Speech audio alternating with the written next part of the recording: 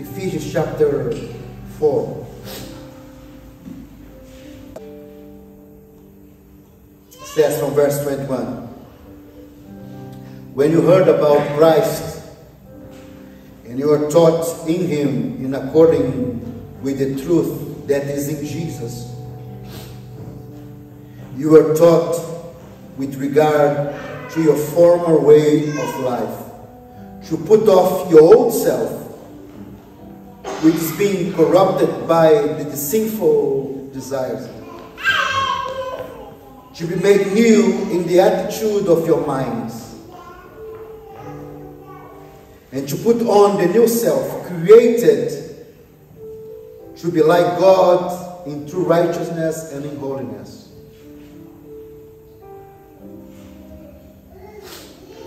Therefore, each of you must put off falsehood and speak truthfully to your neighbors, for you are all members of one body.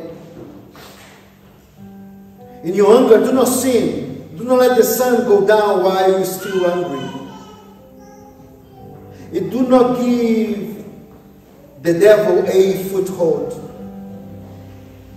Anyone who has been stealing must steal no longer, but must work, doing something useful with their own hands, that they may have something to share with those in need. Do not let any unhandsome talk come out of your mouth,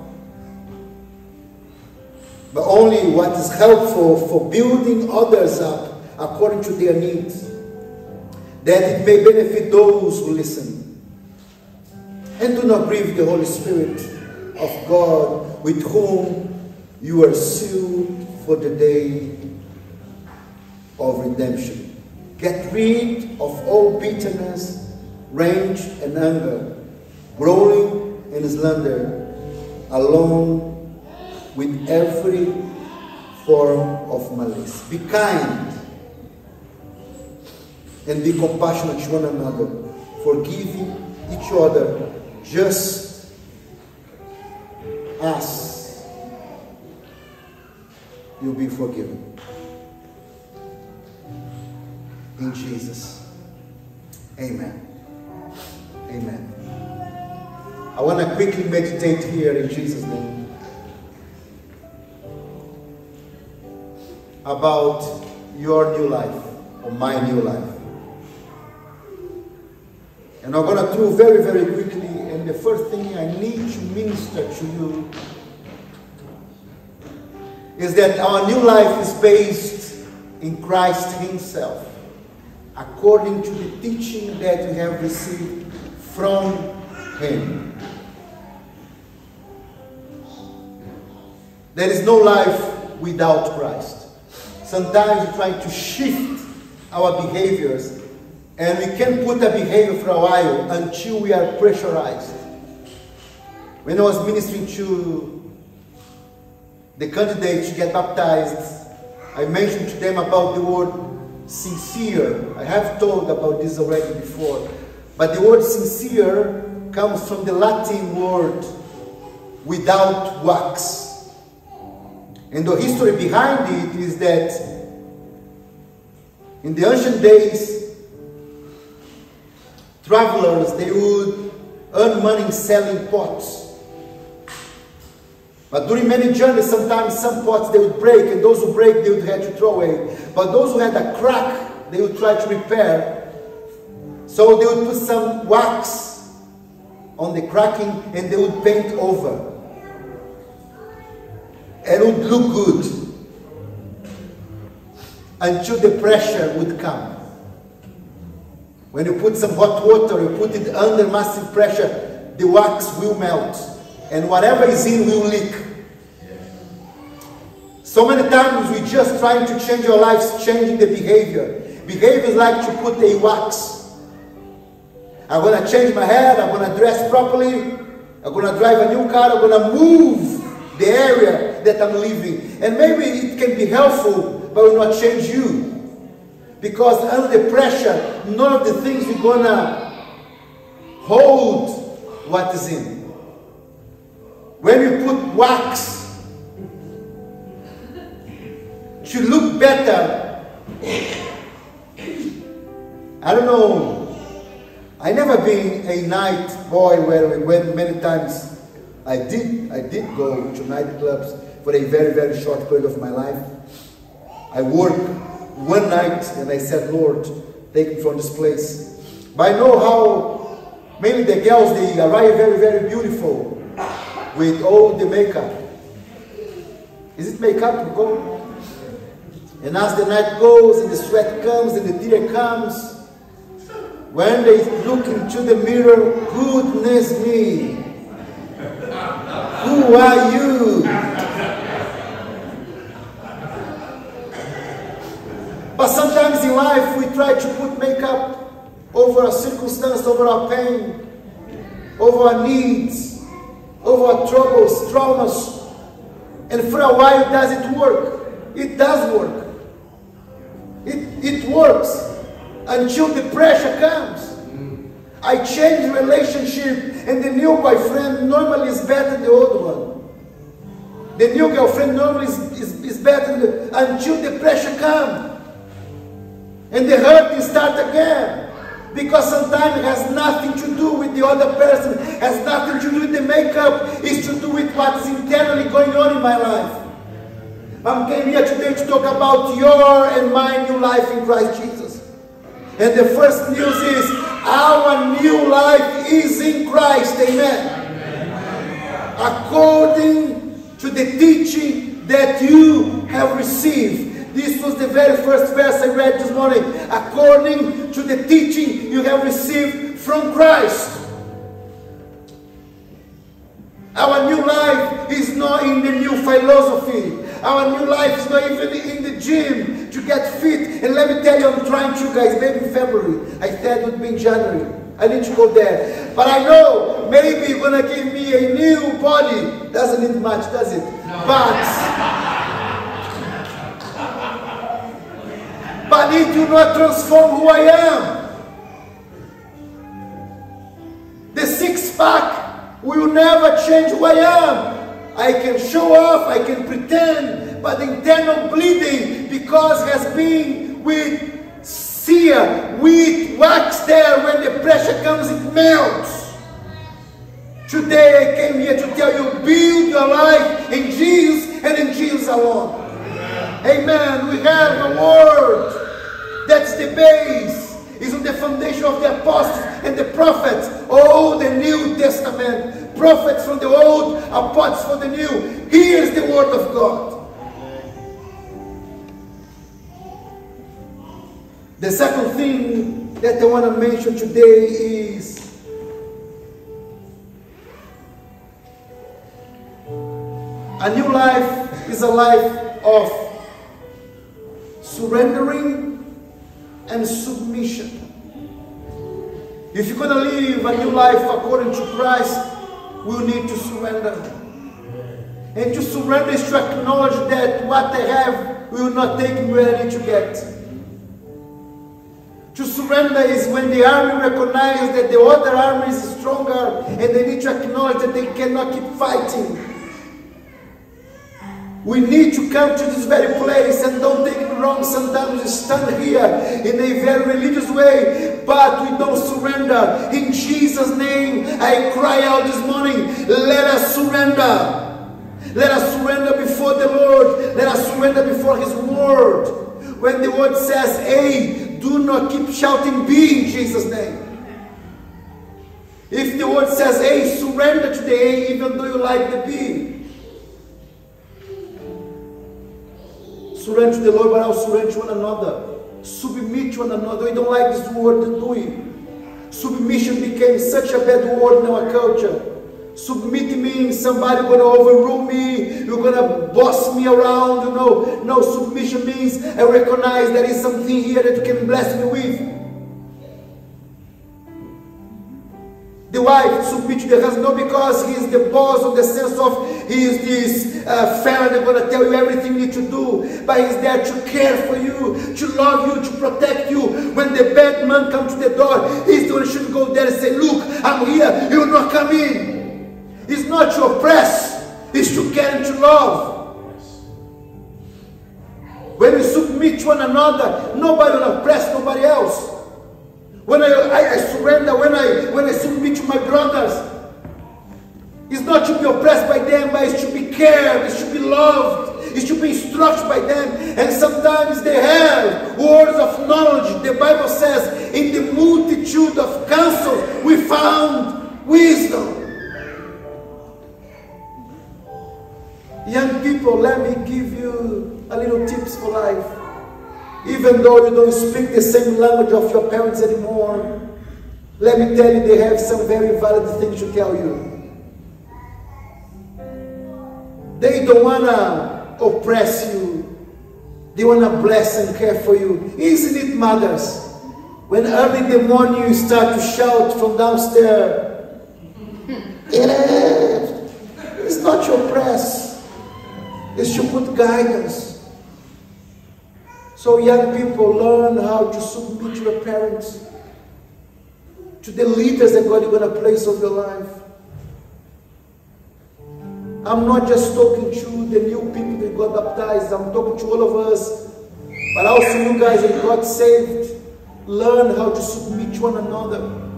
Learn how to submit to your leaders when they have a word to share with you. There is experience that there is a word of God there. When friends they come and say, hey, maybe what you're doing doesn't look good, maybe you're going to hurt yourself. Guys, I don't know, but as a father, I want to let my kids fly. I want to let them do whatever they want. But also as a father, I know that if I let them do what they want, they will hurt.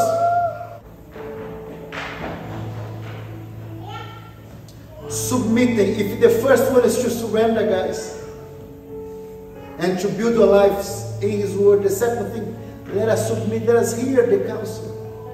Don't go there by yourself. Don't be the ones that know better. Have you been there? I know better. Even if you know better, hear a counsel at least. Share it with somebody. Consider somebody that loves you and cares for you to say something of your life. Because sometimes, even we are adults, we look like spiritual teenagers. I know better. No. You don't know anything. I have told you something that caught my attention, made me laugh internally. One day, I think it was Marcel was talking to my eldest son, and we were talking about school. And I think, I don't know if it was for her or for me, he said, this was in your time, Daddy. We are talking about school. And probably there is a little bit difference in timing, in generation. We need to acknowledge that. But I still believe I have the counsel to give to my children. And I pray that every day they will be able at least to listen, to hear. Even if they're going to translate in their own reality, at least the heart of the message. So, first thing, build your new life in Christ Jesus. Second thing, surrender the old one, surrender your path. Don't try to do your own way, it doesn't work. Third thing, let us submit to one another. Let us submit to the word of the Lord. Fourth thing, God want to change more than a behavior. Behavior is part of, but God want to change your nature.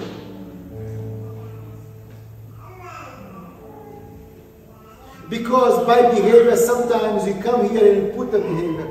But when you're struggling out there, you have a different behavior.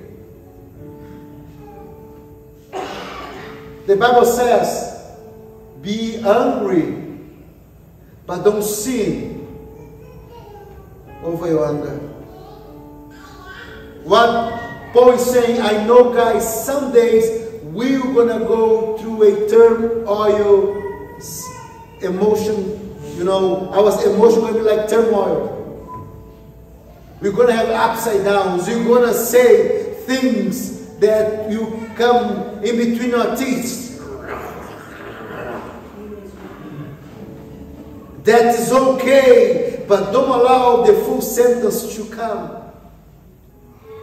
Think. When you are angry with somebody, calm down, relax, count to 10, but not just counting, praying to 10. A lot of people say, count to 10, oh, I'm going to encourage you, pray to 10. Lord Jesus, in Jesus' name, I know, I want to kill my brother. But Lord, don't allow me to say anything until you change me, because by my own will, let me hear your heart. And there the heart of Jesus said, love him, forgive him, and we count down. Doesn't mean that you shouldn't talk, doesn't mean that you should express, but we shouldn't sin.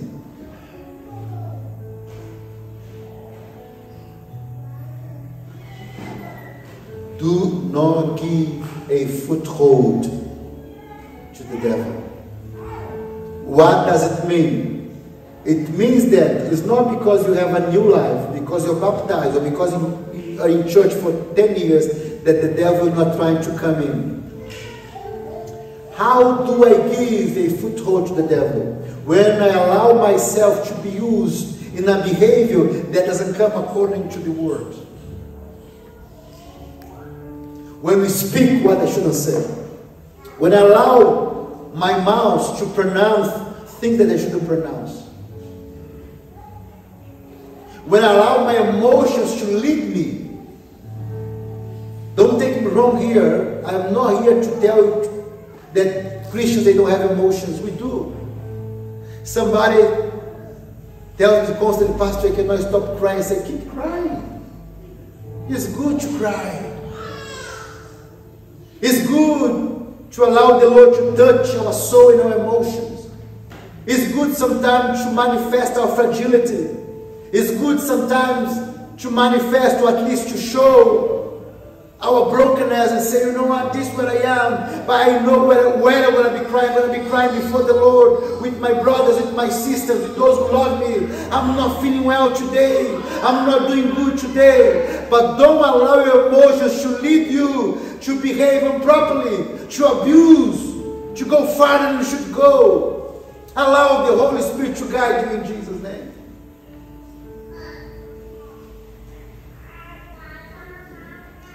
So I'm talking about two behaviors here. A behavior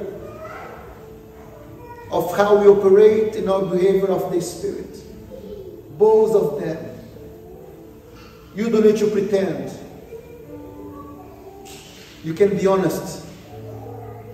But ask the Lord to keep changing what comes out that's not according to His Word. The book of James says that those who come to the Word and they don't respond are like those who come to the mirror in the morning. They see everything that is wrong. They leave the mirror and they don't do anything to change. How many times you go to the mirror and as you see your hair, you get a hairbrush and you start to do your hair? This is how it should be. When the Lord exposes us to something, it's not to condemn us. It's to make us better. So there is no more condemnation in Jesus' name, amen? As John and Helen said here, what is behind is just history. Now we have a testimony that is to be built before us. I want to encourage you today in Jesus' name with this very quick meditation to embrace your new life. Not just those who got baptized, for all of us. There is no new life out of Christ.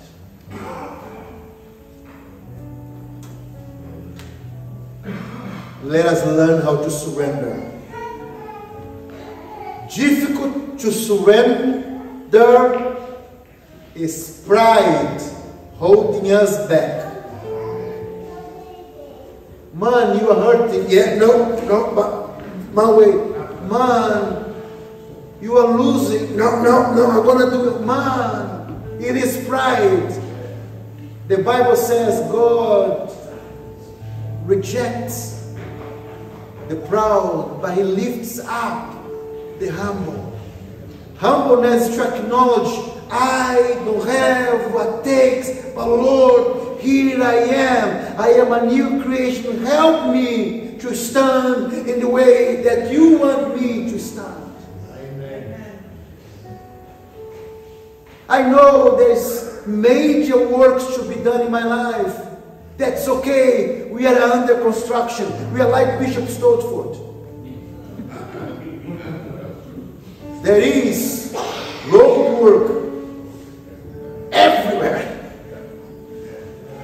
And sometimes it's uncomfortable, isn't it? The reality is, the engineers, the traffic engineers, they should be working to make the traffic better. They fail. But let me tell you, our God will not fail in the work that He is doing within us. He has the blueprint of your life. And let me tell you, it's perfect. The blueprint of your life that God has designed is perfect. Amen. And let me tell you, it's not just you that's in that blueprint, it's your family too.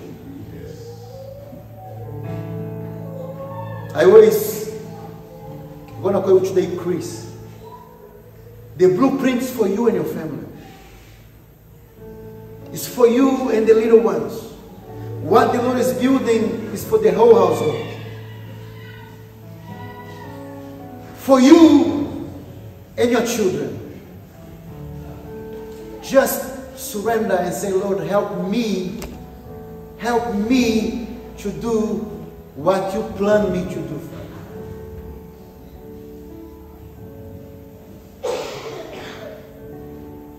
It's not a matter of behavior, it's a matter of nature.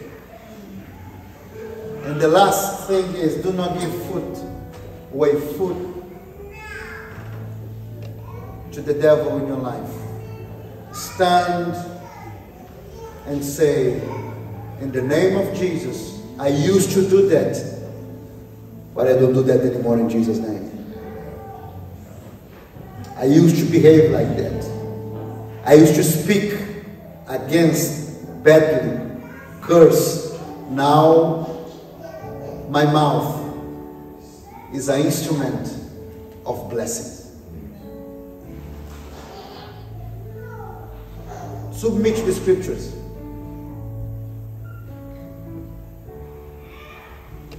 Submit to your brothers and sisters. And I'm not here claiming that you should submit to me, but submit to your elders, submit to your pastor. On the sense of, there is a guideship, there is a counsel. There is a word of encouragement. Don't walk alone. Don't try to do yourself. How many of you, and some of us, we are good, but how many of us, you try to build IKEA's furniture without not having a look? And normally we can until you say, but there is something here. Leftovers. Oh, goodness me, what? Don't do that, because maybe an IKEA furniture will not change your life. But maybe sometimes trying to build your life without destruction will determine how you're going to live for the rest of your life. Isn't it? Sometimes there are doors in our wardrobes and they don't close properly.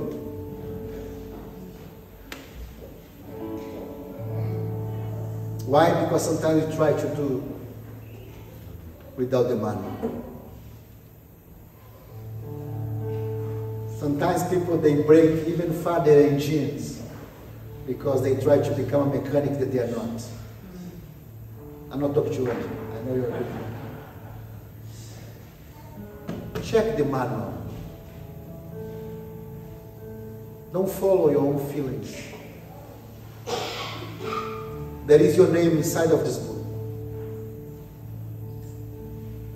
And it has been written to raise you to be nothing less than the image and likeness of Jesus Christ. Through faith, through the knowledge of Christ, and through the unity of faith, we walk to become like Him.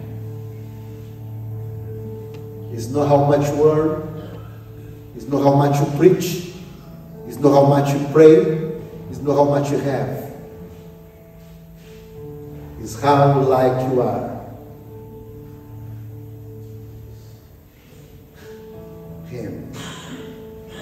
The success of your journey will not be measured in the achievements you made in life. The success will be measured by how like Jesus He walked on earth. And my prayer that this house will never be a house full of people, but be a house packed with disciples. In Jesus' name.